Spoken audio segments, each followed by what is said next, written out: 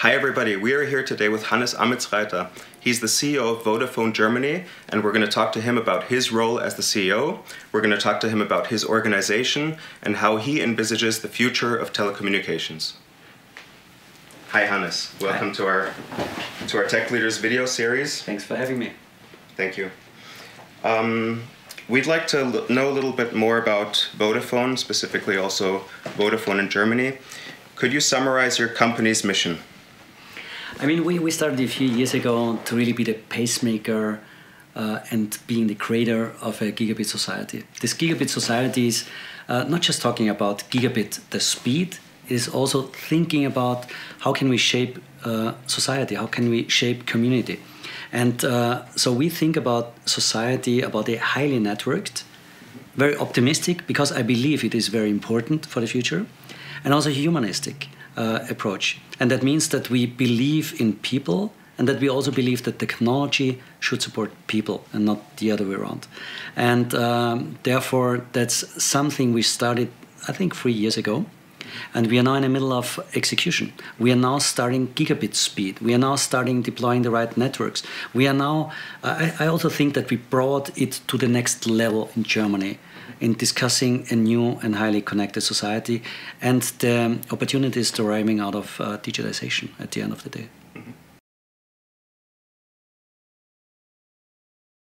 I mean, Vodafone, what I really believe and fully believe in it, we have the coolest brand in the world. So talking about telecommunication and talking about branding, talking about services, I think we are ahead of the crowd. I really believe that we are realizing things others are not thinking about. We are ahead in IoT. We are world market leader in IoT. We are ahead in the executions around entertainment platforms. And therefore, I think we are well positioned. And on the other hand, always try to push the limits, always try to think new ways, always try to be ahead, always try to be first. And we are now entering a very interesting phase. It's about 5G, it's about gigabit networks, it's about speed, it's about fiber. I mean, all of that enable us to bring totally new services to the country, but also to the world. And we believe in diversity. We believe in customer obsession in a very positive way, so that we really take it serious, that we listen to customers. And we are one of the biggest players, of course, in telecommunication in the world. We are one of the biggest players in exploiting new opportunities, which are based on telecommunication. That is Internet of the Things, IoT. That is clearly the entertainment platform, because we believe it will not only be at the TV in the living room, but also entering cars. Will also be used in the future in trains and other opportunities. So I mean, I believe it's a clearly value-based company. I believe it's a company which gives room to people. We want to be people to be themselves. They should have the opportunity to create, to build, to convince. And we should be the framework for that. And I think a super cool framework. I mean, it started off that a young boy showed up here, and Robert Böhme, and he came up with the idea, we want to fly to the moon. And this was like, wow, 49 years after the big John F. Kennedy said, and we chose to fly to the moon, and not because it's easy, but because it's hard. And this guy shows up here and is telling us, I want to fly to the moon. I have a moon ferry and I want to fly to the moon with the space rocket of Elon Musk, with the Falcon X, and just shoot it to the moon. What he needs is connectivity there, because he needs to connect the moon ferry with the rover crawling around on the moon.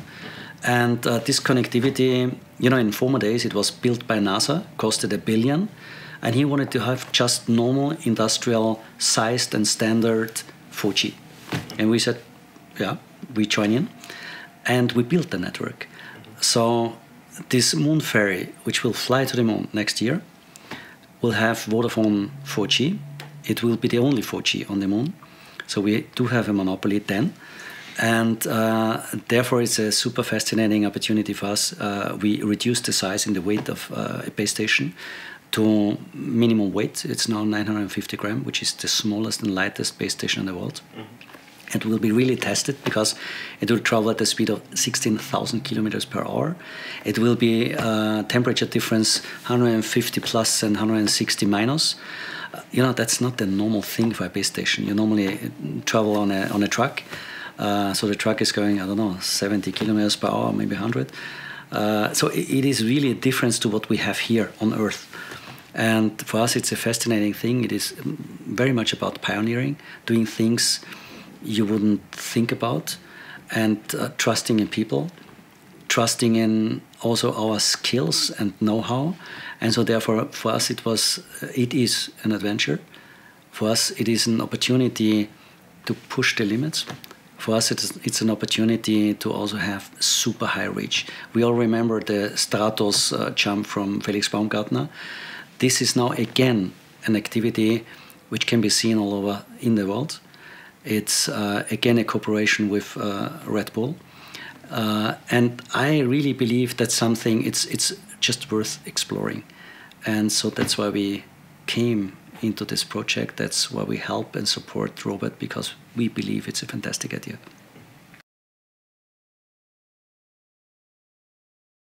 Vodafone was the first company really believing in a global brand. So it's a clearly global brand. We're operating under the brand of Vodafone everywhere. We're operating in Ghana, South Africa, Albania, Romania, Turkey, India, New Zealand, Australia, Mozambique, Italy, Spain, Germany, UK. And so this global approach and really being international. For instance, on this campus here in Düsseldorf, we do have more than 70 nationalities working on this campus. So really take it serious with diversity. Same with women in management. Also there, 25%. That's double the number you normally would find in DAX companies. So this, that makes us different because we have clear values. We want to live them. We want to support. And therefore, the same programs for LGBT. We find that it's an really important thing to give room to people and to develop them. And they should not spend energy in hiding anything, but should spend energy in doing the things they like and love. And that's also something which we love to enable and which is differentiating us from other companies and from people thinking different. And so this openness to technology, this openness to ideas, this openness for trying things, I think is important because if you always think you're right, then you're not right. And therefore, this is and should be a company which is a framework. And this framework and base and platform should enable people and should also enable great projects. And I think we just heard about one, which I just mentioned.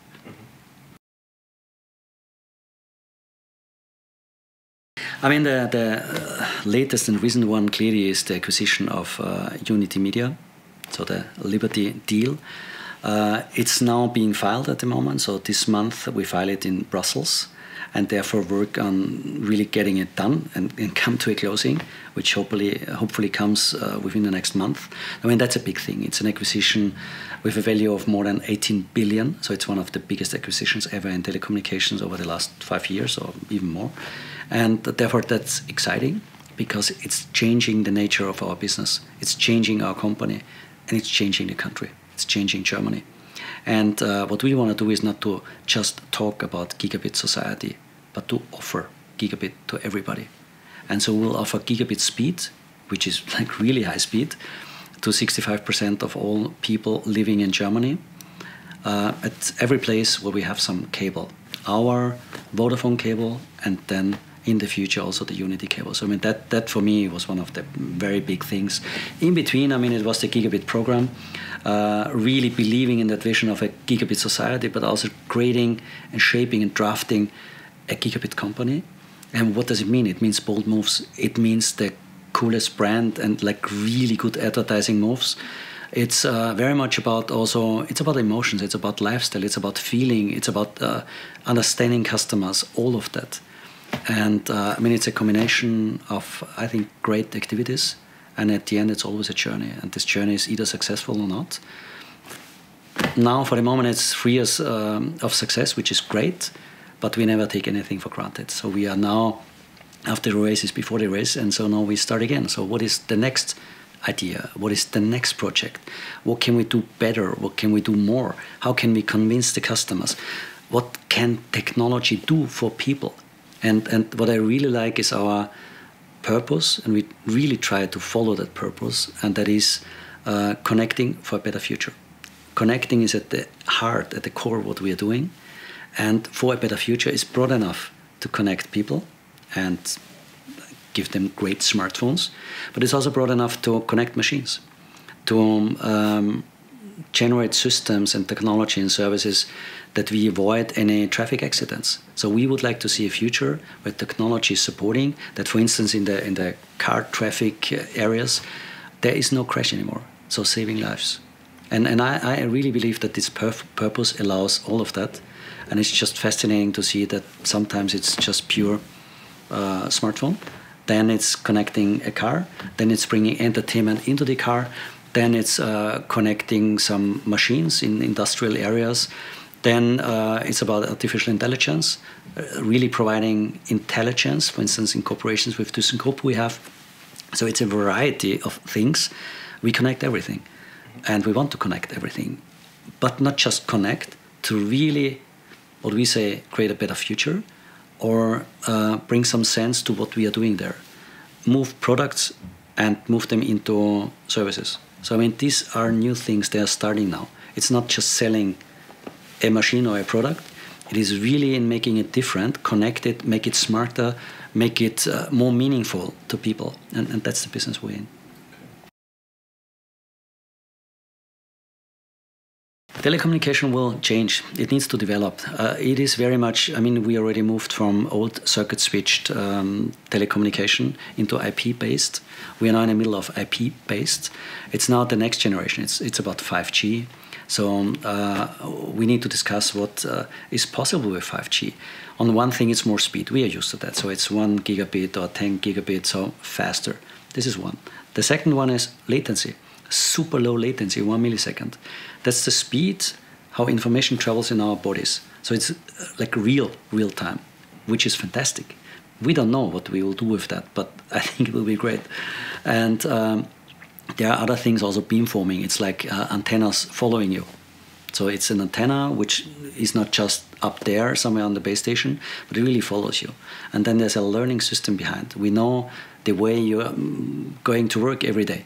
So we can predict where you're going, and we can improve quality then. So I mean, these are things which are, it's not, they will not come. We do it already. So I mean, there are developments, we are in the middle of the developments. Some know, some not.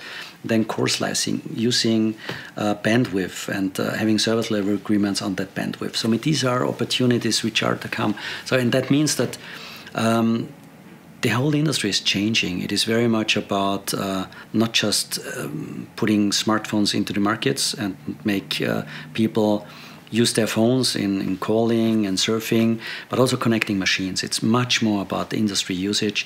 It's much more about offering services. It's much more connecting things and generating intelligence and an intelligent environment. So it could be a smart home. It could be smart entertainment.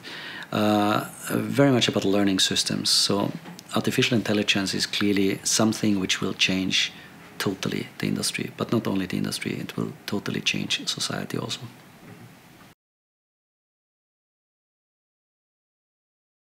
It's totally changing. I mean, in the past, we didn't really need them because, you know, it was in circuit-switched environment, it's a kind of an very single-focused, single-dimensional approach, but this is changing now. IP means open platform.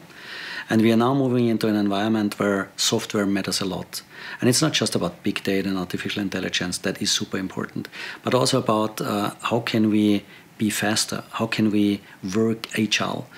It's, of course, about design thinking. It's about how do we produce products. I mean, in the past it was in a very mono-dimensional way. The product manager developed, and then we launched it.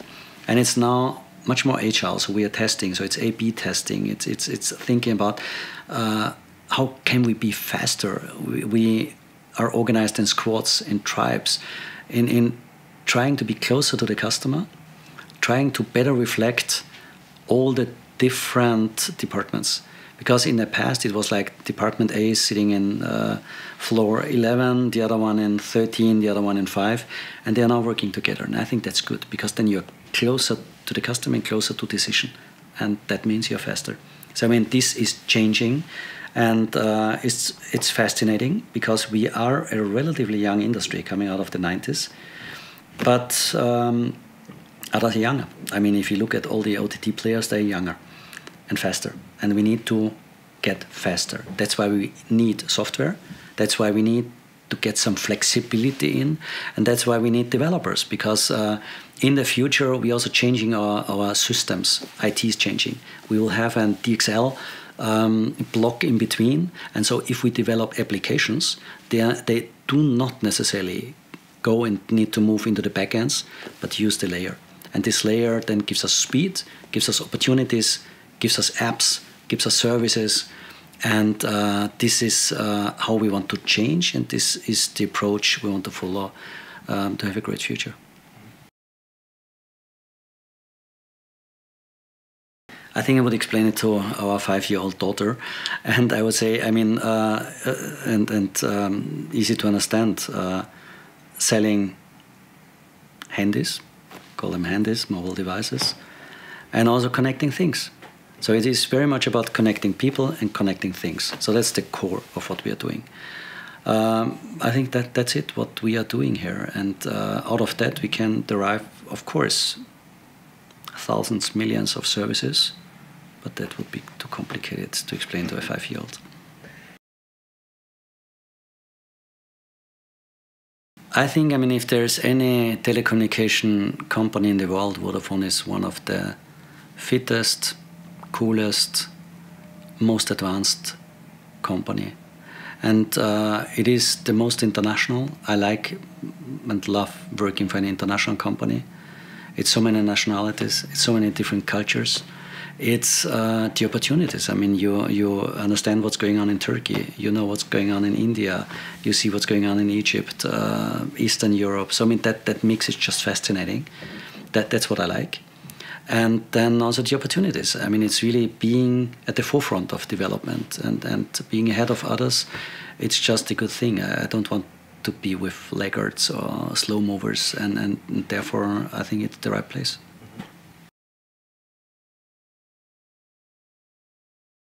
I very much like the GigaCube, which we brought to the market. I mean, it's super successful on the market. So I mean, I think that's a good one.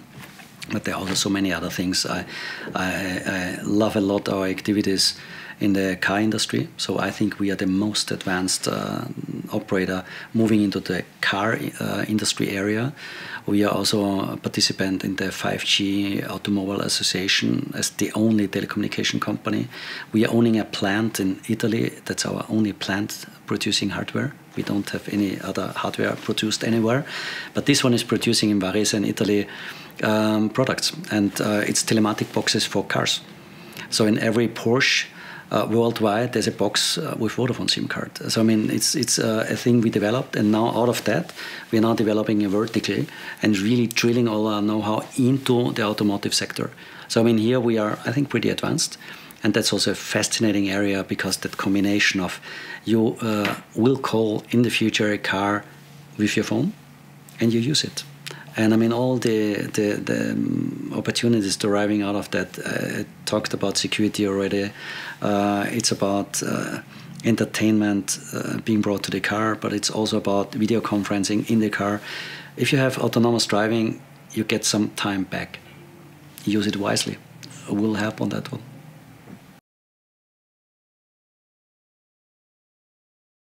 I personally love innovation. So I mean, for me, it's just it's fun seeing what's going on in the world. It's fun seeing what technologies to bring to the table. I'm fascinated by, I don't know what the cable labs are bringing out, and that they are working on super short latency on cable. I like the new technologies like 5G, narrowband IoT. I mean, all of that. I just like it. And I'm also super interested in what's going on in society and about ideas coming from startups. I think it's so many ideas around. Some super good ones, some bad ones. Hopefully the super good ones are winning. You don't have a guarantee for that, but the probability is a higher one. And so therefore that combination of opportunities, I think they've never been as big as now. And it has never been as global as now. And therefore everybody has a good chance to win a global market. And that's what I like, and that's my attitude and approach towards innovation. And I also want to see that here in the company, that we have a super good innovation team and that everybody's open for new ideas. And what I don't like is, no, but we always did it that way. I mean, that's hampering development, that's hampering innovation. And therefore, being open, listen, speak to people, leave your industry, but please leave it, don't stay in the industry. And get some cross-industry information, know-how, and learn. Listen. I mean, on one hand, we have, of course, a super advanced development system for our management or for young people. So, I mean, we do have that in our Vodafone group. But it's also, again, about giving a chance to people. I mean, if there's somebody really good, give him or her more. The next challenge. And test and try. And so therefore, as I said before, we want to be a platform where you can jump from. And if you jump, up to you. But if you jump, and then try to jump higher, and then try to get the next level. And therefore, I think it's a good opportunity, on one hand, to work really international. I mean, our chief IT officer, he was working for Kenya before. So, I mean, he was working in Africa. Our CTO is coming from the Netherlands. Our strategy officer is coming from Bulgaria. And so, I mean, it's really a mix. And if you want to go abroad, if you want to live in New Zealand, you can live in New Zealand. And so, I mean, that's an opportunity. You don't have that everywhere. And being embedded in a really big company, it just gives you some more opportunities. It doesn't mean that you have to use it, but you can. And if you can, it's just, I think, a good feeling.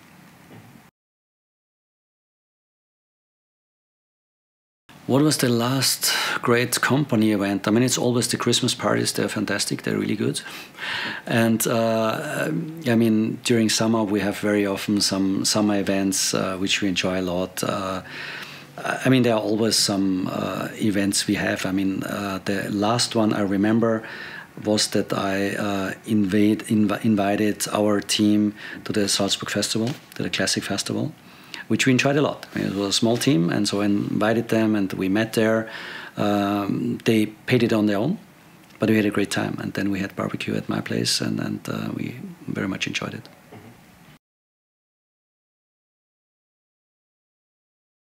I think it's always about people. It's important to have the right people because you want to enjoy work. I mean, you spend quite some hours every day there. And therefore it should be enjoyable, and that's very much about people. I mean, the rest of it, architecture, etc., it's helpful if it's nice, but I mean, aesthetics is important for me. But I think the more important thing is people. And if you get along well with people, it's just more fun.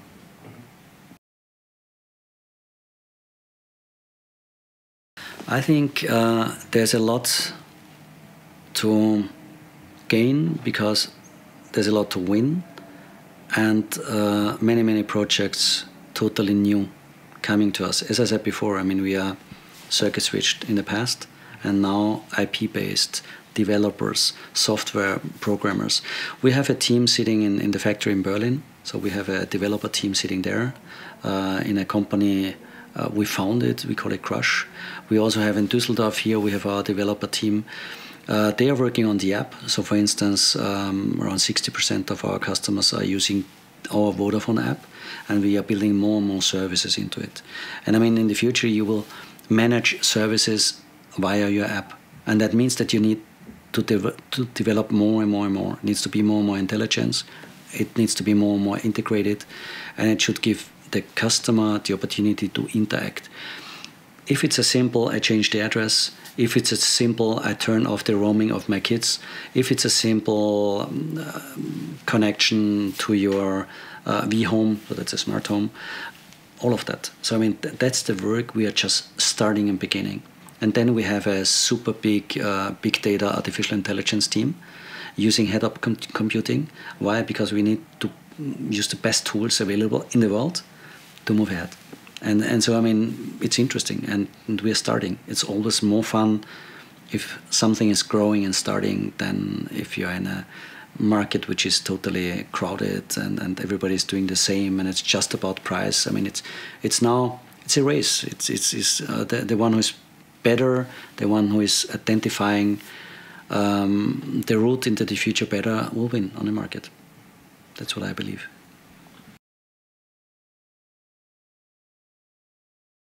It's many opportunities. I mean, one thing I mentioned, it's optimizing the network. It's just learning. We learn what's your way to the company, to your office in the morning. We are learning where do we have the disconnects.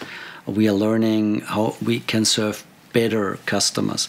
We are learning what might be a product for a certain target group or persons. I mean, all of that. Use the data. We are sitting on so much data. We just need to learn how to manage it and how to make any useful services out of that data. But the wealth of data is enormous. And is it true that data is the new oil? Yeah, I think there's something to it. But it is very much about what can you do with it, because it needs to be a benefit for the customer, not for us, but for the customer. If that's the case, then we've done the work rightly.